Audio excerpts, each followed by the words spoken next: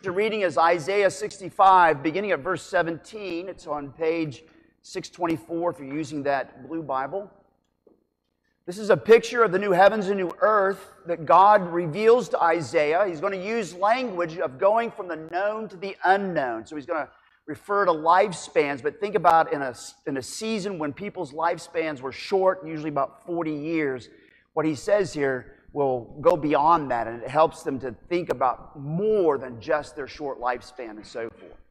So Isaiah 65, beginning of verse 17, the Lord said, "For behold, I create new heavens and a new earth, and the former things shall not be remembered or come into mind. But be glad and rejoice forever in that which I create. For behold, I create Jerusalem to be a joy, and her people to be a gladness. I will rejoice in Jerusalem and be glad in my people. No more shall be heard in it the sound of weeping and the cry of distress. No more shall there be in it an infant who lives but a few days, or an old man who does not fill out his days. For the young man shall die 100 years old, and the sinner 100 years old shall be accursed.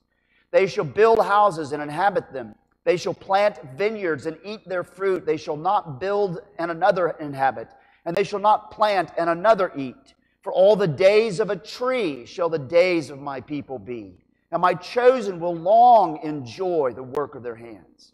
They shall not labor in vain or bear children for calamity, for they shall be the offspring of the blessed of the Lord, and their descendants in them. Before they call, I will answer, and while they are yet speaking, I will hear. The wolf and the lion shall graze together. The predator and the prey shall graze together. The lion shall eat straw like the ox, and the dust shall be the serpent's food. They shall not hurt or destroy in all my holy mountains, says the Lord." And now we turn to 2 Peter chapter 3. 2 Peter 3, we're going to pick up at verse 8. It's page 1019. Keep in mind as I read this, the illustration I used last week of Anna's wedding rings, that little pile of broken, damaged, scarred wedding rings that we gave to the jeweler who then melted them down, thus removing all the brokenness and all the scarredness. Didn't annihilate the rings, melted them down and reformed them, renewed them, and remade them, as it were, to what they were meant to be, a wedding ring that will never die, or something like that, right? And so keep that in mind as I read 2 Peter chapter 3, 8 through 18. But do not overlook this one fact, beloved, that with the Lord 1 day is as 1,000 years, and 1,000 years is 1 day. The Lord is not slow to fulfill His promise, as some count slowness, but is patient towards you, not wishing that any should perish, but that all should reach repentance. But the day of the Lord will come like a thief, and then the heavens will pass away with a roar, and the heavenly bodies will be burned up and dissolved, and the earth and the works that are done on it will be exposed.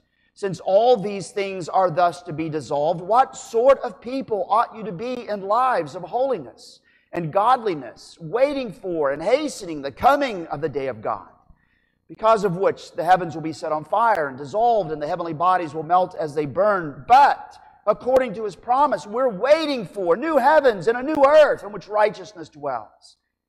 Therefore, beloved, since we are waiting for these, the new heavens and new earth, be diligent to be found by Him without spot or blemish and at peace, and count the patience of our Lord as salvation. Just as our beloved brother Paul also wrote to you according to the wisdom given him, as he does in all of his letters when he speaks in them of these matters. There are some things in them that are hard to understand, which the ignorant and unstable twist to their own destruction, as they do the other scriptures. You, therefore, beloved, knowing this beforehand, take care that you are not carried away by the error of lawless people and lose your own stability, but grow in the grace and the knowledge of our Lord and Savior Jesus Christ. To Him be glory, both now and to the day of eternity. Amen. Let's pray.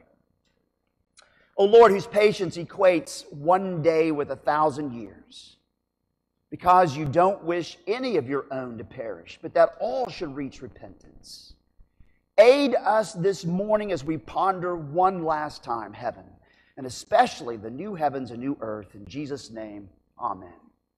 You may be seated. So for any visiting, the sermon notes are on the back of the worship guide. There is a set of quotations there I'll refer to in the first half of the sermon. I would encourage you to keep that there. And keep your Bible open to 2 Peter 3, because I'm going to be working through a lot of it. Now, when once I was the director of police chaplains in another time and space continuum.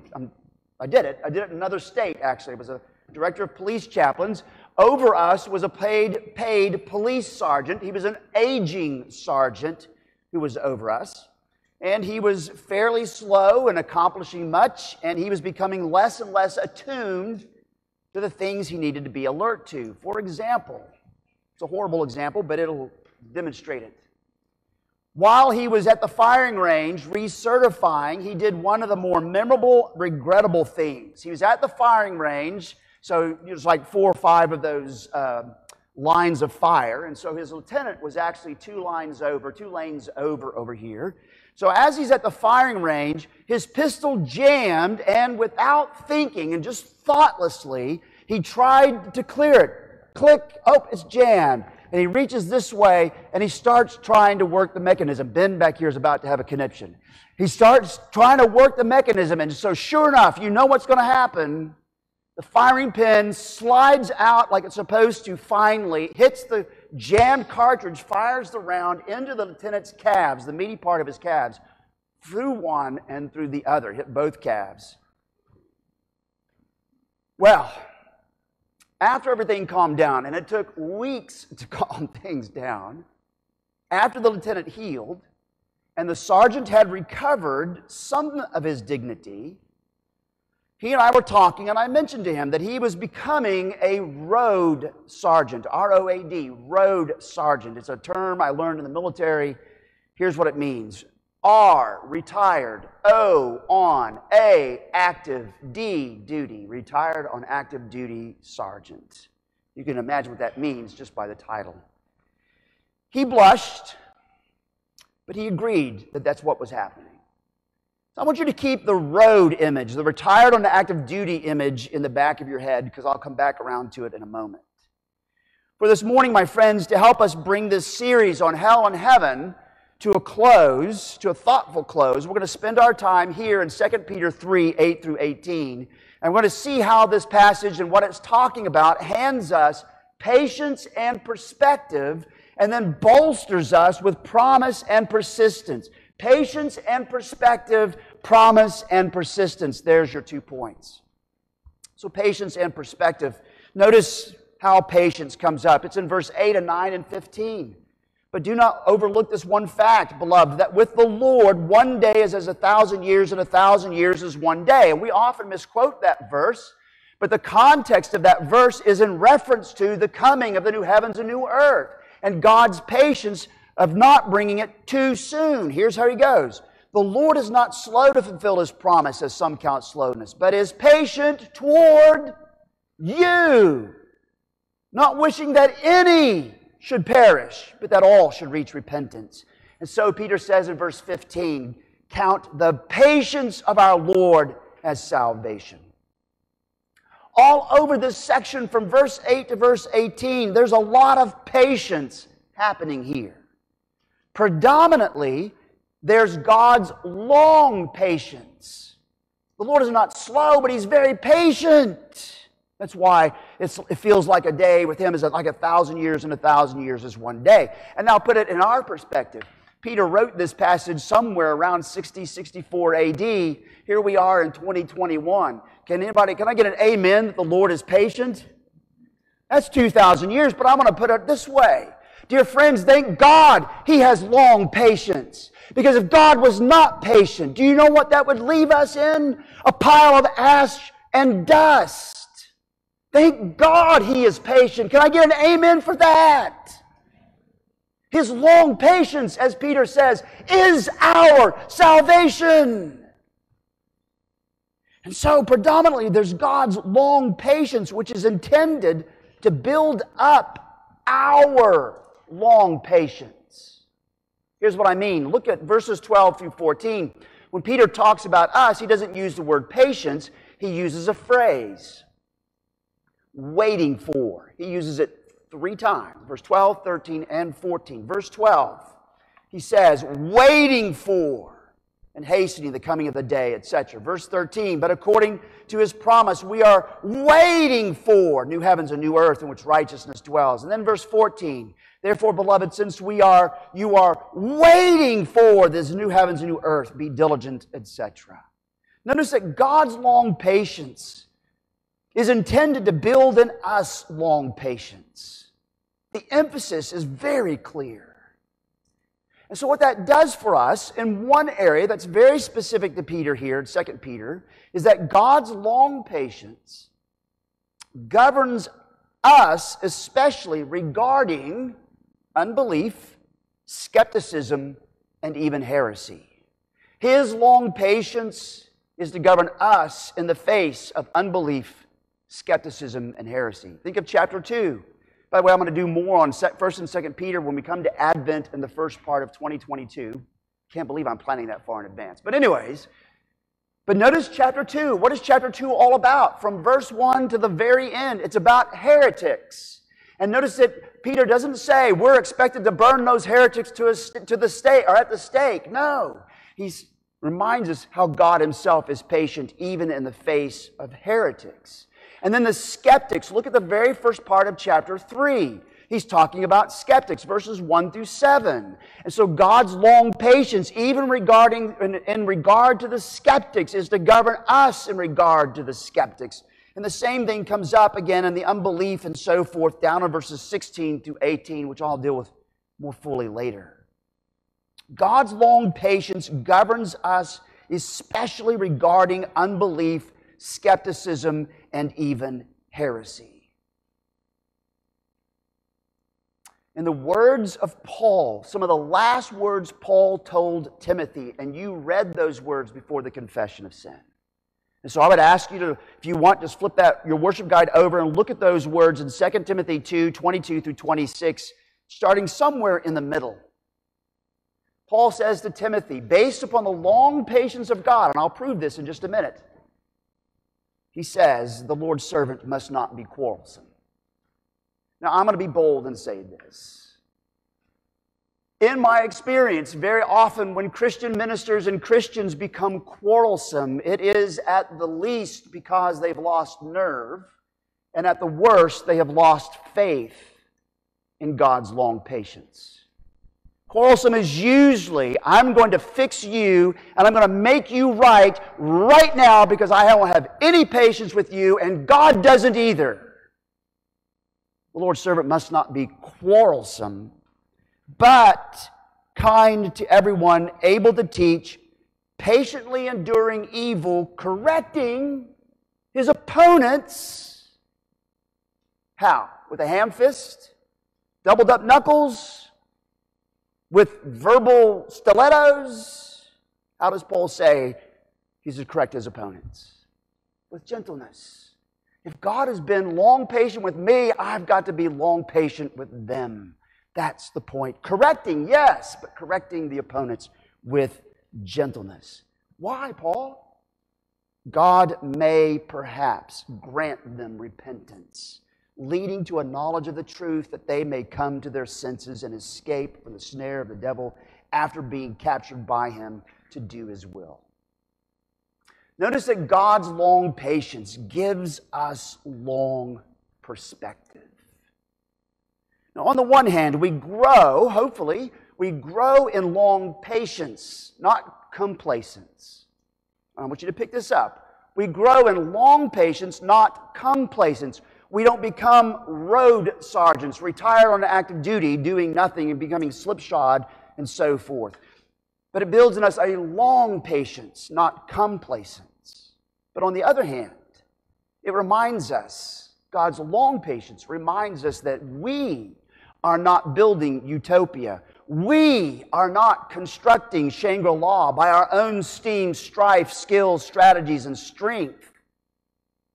Therefore, we can engage those who hold to heretical positions, skepticism, and unbelief, conscious of God's long patience, conscious conscious that history and the long term are actually on our side because we're on God's side and God wins in the end. Conscious of His long patience.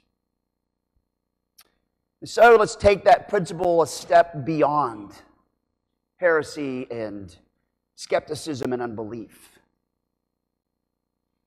Just as skepticism and heresy and unbelief have an expiration date, and that's what 2 Peter is talking about in all three chapters, and in the end, is that skepticism, heresy, and unbelief have an expiration date. Well, just as they have an expiration date, so do suffering, injustice, and evil. Suffering, injustice, and evil have an expiration date. Now, we work toward that which is just and right, and we should be trying and striving to alleviate suffering. All of that is right to do, but God's long patience frees us up. God's long patience, the fact that we can't fix the world, the fact that we cannot bring the kingdom of God into the here and now on our time schedule, this time and this generation, that's God's business. That God's long perspective frees us up to not expect that we will somehow bring about perfection. Frees us up and liberates us so that we do not fall into the mythical trap that somehow our political movements, our public protests, our civil schemes will somehow accomplish God's world rescue operation. Just to go a little bit further with this, even in the Westminster Confession of Faith, chapter 25, as it's talking about the church, points out to us in one of the paragraphs, the sixth one, it says, even the purest churches are a mixture of error and so forth. I love the fact that it's in there. There will never be a pure church on earth until Jesus returns. It frees us up to quit trying to fix everything all the time in our time. I don't know if you're picking up what I'm putting down, but this is huge and very helpful to keep you from getting ulcers, by the way. And so, we do work for what is right and just. We do seek to alleviate suffering. We do want the church to be healthy. But having God's long patience and that long perspective with it in mind and letting it build in us long patience, we are freed from the lies that our present moment are telling us that we live in. Now, what is that all about? What it does is God's long patience feeds our patience and our perspective, which keeps us from becoming trapped, on the one hand, in despair and defeat. God is patient. Lots of things are going to happen for more and more generations, but God is patient. Thank God He's patient. And so I can live with that patience. So it keeps us from being trapped in despair and defeat. And on the other hand, it keeps us from becoming ensnared and entangled in every messianic movement that promises to rescue the world and redeem humanity. It strengthens us so that we are not imprisoned in those all-encompassing big stories that try to interpret everything through very narrow grids, like the grid of power and power struggle, the grid of oppression and oppressiveness, the grid of the all too easy single interpretive answers. It sets us free from those things that our world wants us to buy into now. It's always now, by the way. Every generation, it's always now. And it frees us up. Esau McCaulley, this is the quotation on the back of your sermon notes. Esau McCaulley is a black Anglican priest. He's a conservative priest. He's a black brother. And he wrote a great book that I do recommend to you called Reading While Black. And I recommend you read it. And I recommend you read it slowly and you see what he actually is talking about, how he puts it, and what he actually pushes against. It will encourage you, I think. So Esau McCaulley says a lot of important and good things growing out of God's long patience and long perspective. For example, he wrote this This does not mean that a Christian cannot protest injustice. It means that we cannot claim God's justification for violent revolution. I think that's extremely important. It's not that we don't stop saying, well, that's unjust, we're going to try to do something legal about it and legitimate about it, but it keeps us from saying, this is what God wants, He's on our side, He's in this movement, He's on this political party, He's with this platform. It saves us from that. Macaulay goes on, he says, hungering and thirsting for justice is nothing less than the continued longing for God to come and set things right. The fact that you want the end of racism, for example. The fact that you want justice to prevail, you want rightness to prevail in our country, is actually coming from what you were made for, the new heavens and new earth in which righteousness dwells. So that's legit. So it doesn't mean that,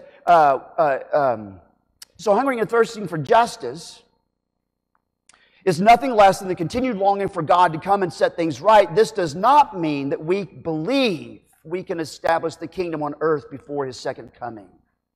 It does mean that we see society for what it is, less than the kingdom. We see society for what it is, less than the kingdom. I think that's extremely important. Every election season, do you realize you're being fed a line of baloney? Vote for me, I'm the Messiah. I will fix America, or I will fix your world. If you don't vote for me, then you are damning the world and America to hell. What are you talking about? Every election season is a messianic movement. And God's long patience and long perspective liberates us from being swallowed up in that. Recently, I had a conversation with a minister. I won't mention his name because I didn't ask him if I could tell this story. So I'll try to do the anonymous thing or whatever, right? He was here recently, and he and I were, it was after something happened. He was going to the airport. I walked him out to his car so we could go off to the airport. And he told me the story of a woman that he knew he had in his church who had been sexually molested by her father when she was a little girl, and then her dad died as a young man. And she was angry with God because He never stood before the court and got prison and all those other things. She was angry because God's justice didn't fully come in the here and now. Listen, I get it. And I'm not going to tell you why I get it, but I get it. But I said to him, you know, what's really sad is that we have the same problem that our health and wealth gospel people have. Our name it and claim it friends have. All the health and wealth gospel and name it and claim it is basically saying we can bring the new heavens and new earth now into this present moment. And even as Reformed people, we act that way. We can bring God's justice into the here and now. We have the same problems. It just manifests itself differently. If we are gripped by God's long patience and long perspective, it frees us up from those traps and those imprisonments. And so, patience and perspective help us to become so heavenly minded we finally can become some earthly good. But also all of this about the new heavens and new earth and God's long patience settles us in promise and persistence. Promise and persistence. Notice how Peter does this in verses 11 through 13, and then we'll move to 14 and on from there. But notice how he keeps coming back to this. Verse 11, since all these things are thus to be dissolved, what sort of people ought you to be in lives of holiness and godliness, etc., waiting for and hastening the coming of the day. Verse 13, but according to His promise, we're waiting for the new heavens and new earth, which righteousness dwells. Therefore, beloved, since we are waiting for these, be diligent to be found by Him without spot or blemish and at peace. And then after mentioning the heretics, if you want to call them that, in verse 16, the first part of verse 16, notice he goes on to say in verse 16, there are some things in them that are hard to understand, which the ignorant and unstable twist to their own destruction, as they do the other scriptures. You, therefore, beloved, knowing this beforehand. knowing that they twist Scripture, but also knowing the new heavens and new earth are coming, that God's patience is our salvation. Knowing this beforehand, take care that you are not carried away with the error of lawless people, and so lose your own stability, but grow in the grace and knowledge of Jesus Christ, our Lord and Savior. So notice that there is an expected tenaciousness. An expected tenaciousness for those who believe God's promise of the new heavens and new earth. This tenacious power, this tenaciousness powers our persistent move onward and upward. Notice verse 11, in lives of holiness and godliness. Verse 12, as we wait for and hasten the coming of the day. Now you got to stop a moment. What does it mean to hasten? Mike, you just said we can't bring the new heavens and new earth now. We can't bring the kingdom of God in this moment, right to this moment necessarily. What do you mean hasten the day? What does Peter mean hasten the day? Good question. I'm glad you asked it. I'd like to answer it. To hasten the coming of the day surely at the minimum involves praying. Thy kingdom come, thy will be done on earth as it is in heaven. Our prayers in God's providence are part of Him bringing the kingdom and bringing the new heavens and new earth. Pray, don't stop. But based upon verse 9. Notice verse 9 again. The Lord is not slow to fulfill His promises. Some count slowness, but is patient toward you, not wishing that any should perish, but that all should reach repentance. Part of the hastening the day has everything to do with missions, has everything to do with evangelism, bringing people to repentance, has everything with doing a VBS in a hot summer week in June, has everything to do with doing a VBS in southwest Oklahoma in a hot summer week of July, has everything to do with those things. That's part of hastening the day, but notice the place of repentance. I think Martin Luther was absolutely correct in one of his 95 theses that he nailed on the Wittenberg church door. To paraphrase what he had to say is that the Christian life is the repentant life. The Christian life is the repentant life. It's not always just about everybody else. It's the fact that we also are to be daily moving in that sense of repentance, living the repentant life, grieving and saddened by our own sins, gripped and grabbed by the mercy of God in Christ, hating our sins and turning from them to God with full purpose of and endeavoring after new obedience, to paraphrase the Shorter Catechism. That's to be our life. It means then, when we've wronged someone, we don't have to be dragged into confessing and repenting of those sins. We recognize it and we go to them and we specifically confess, I've sinned against you when I did this. Please forgive me. We're quick to ask forgiveness for sins that we've done, and we're quick to give forgiveness to those who come asking for it. It's all part of the package, part of the repentant life. That's part of how we're hastening the day. But the promise of the new heavens and new earth powers up our persistence and diligence. Look at verse 14. Therefore, beloved, since you are waiting for these new heavens, new earth, in which righteousness dwells, be diligent to be found by Him without spot or blemish and at peace. Be diligent is the opposite of being rowed. Be diligent to be found in Him without spot or blemish and at peace. Peter only uses this word diligent one other time in 2 Peter, and it's in chapter 1. So hold your hand here and flip over to chapter 1. And look down at verse 10. Chapter 1, verse 10. Therefore, brothers, be all the more diligent to confirm your calling and election. For if you practice these qualities, you will never fall. Be diligent to secure, to show, to affirm your calling and election. If you practice these qualities, you will not fall. Well, what qualities are you talking about, Peter? They were mentioned back up in verse 5. For this very reason, because of God's precious promises, verses 3 and 4.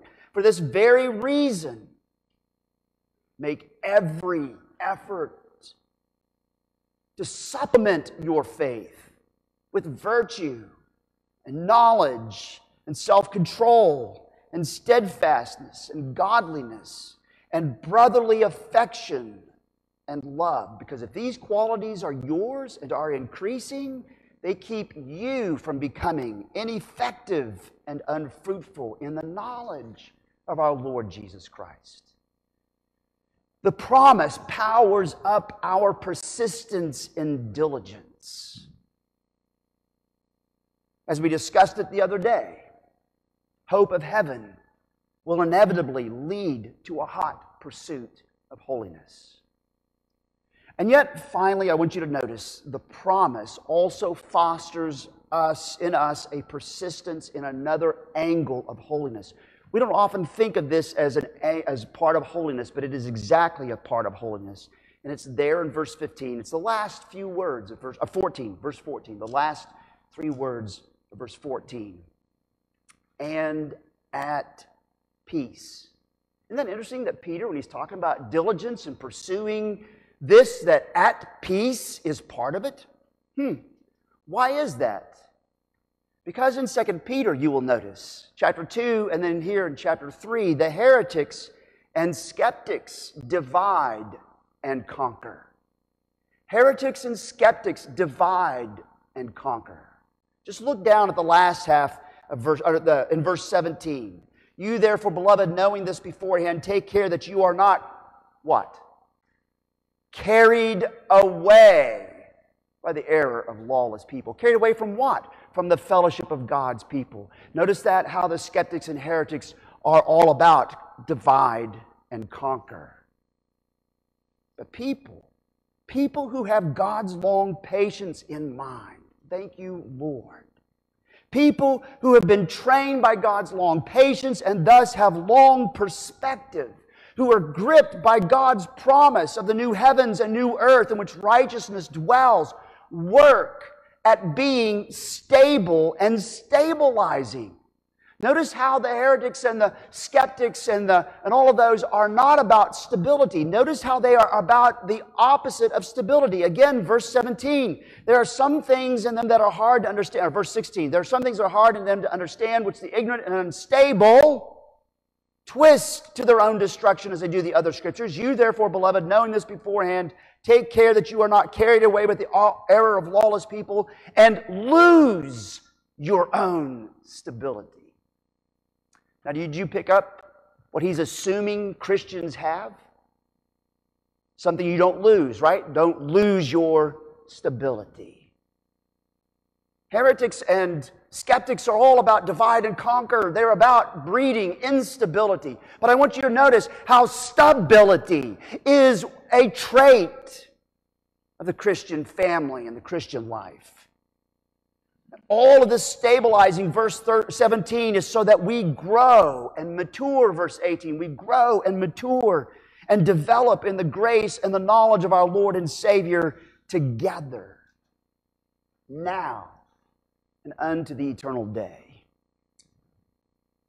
I think that's extremely important. Dear friends, we live in a hugely unstable time.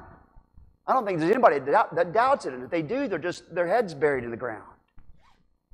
We live in a world. I had a friend of mine years ago, a few years back, say to me, he says, Mike, it feels like we're in a social tsunami, a societal tsunami. You know what a tsunami is, right? The big wave that wipes everything out. Feels like we're in a societal tsunami. It is that way. Our world is living in a hurricane of its own making. But that's another point. It's another story. But it's that way. All around us is instability. Things are changing, and they're changing drastically, or they're changing quick. At least it feels that way. And what's the one place people should be able to go and not be swallowed up and torn to pieces by the storms? Anybody? Yes. The church that's united to Jesus Christ and is filled with God's long patience, thank you, Lord, and perspective, and filled with God's promise of the new heavens and new earth in which righteousness dwells. This is the place. This is to be the sanctuary so people can come out of the storm. There was a scholar he's from Westminster, Pennsylvania. He was writing an article. He's a big Westminster Assembly scholar. He was writing an article, a chapter for Joel Beakey in a book that was in his honor. His name is Chad Van Dixhoorn. And as he's talking about the Westminster Assembly, he makes this one statement I thought was hugely funny and important and sad. He said, for moralists, the present decade is always the worst. We don't have to get swallowed up in all of the drama and the trauma. Do you know why? Because God is long patient. He's the rock upon which we stand. Underneath are the everlasting arms. And that's what we should be always about and aiming for. So keep that in mind. God's long patience builds in us long patience. So we have that long perspective. And His promises grow in us persistence. And it's then we are so heavenly minded, we really, really are some earthly good. Let's pray. Well, Lord our God, we come to You and are grateful. It's so easy to pass over because we don't think about it very often, but so grateful for Your long patience. The steadfast love of the Lord endures forever. Hallelujah. Thank You that You are patient with us, that desiring none of us to perish, but to all reach repentance. That You have elect ones who right now maybe are heretics. You have elect ones who right now are maybe skeptics. You have elect ones who right now maybe are unbelievers, but You are calling them to Yourself, and so Your long patience. Glory to God in the highest. Lord, forgive us for our impatience. Forgive us, Lord, for having a teeny perspective. Forgive us, Lord, from being entrapped and imprisoned by our society's desperate urgency, which is always being broadcast. And so, Lord, may we together grow in this gracious stability so that together we may grow in the grace and the knowledge of our Lord and Savior Jesus Christ, to whom be glory both now and to the eternal day. Amen.